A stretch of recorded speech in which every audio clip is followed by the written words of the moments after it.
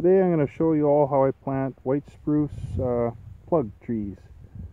So I've got 255 of them. Yesterday I planted about 100 here, so I've got about 155 to go.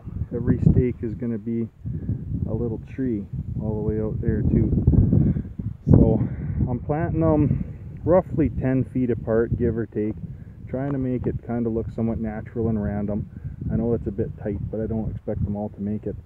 Trying to kind of have a bit of a grouping idea going, but also avoiding power lines.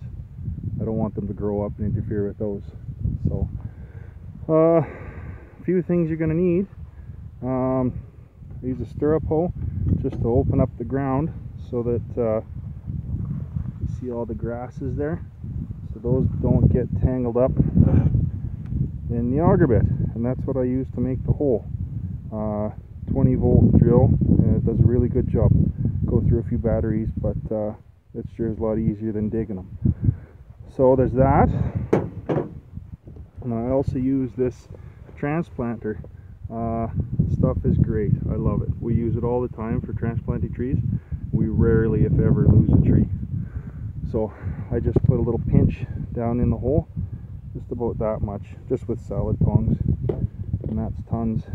And then plant the little guy in there, pack it around neatly, try to make a little bit of a well, and then I give a little splash of water right away, and just plain water, no fertilizer for now. I think there's a little bit of fertilizer in this transplanter actually.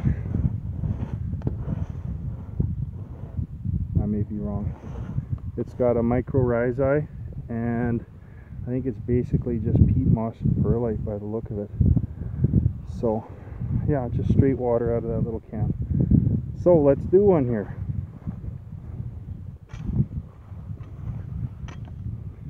I must admit I kind of pre-hoed that a bit to make it easier with one hand.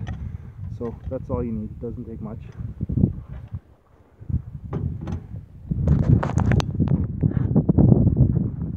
And take the drill.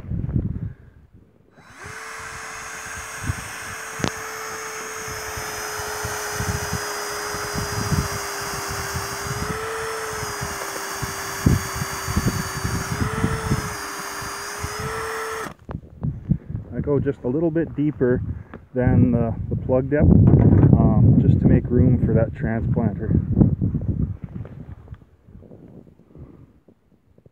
So just about that much right in the hole. Plop the little guy in there and backfill it.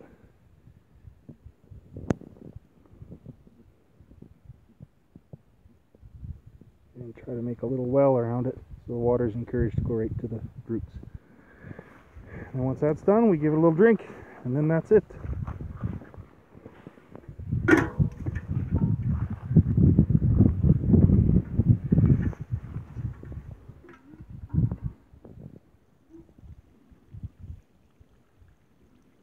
That should be good.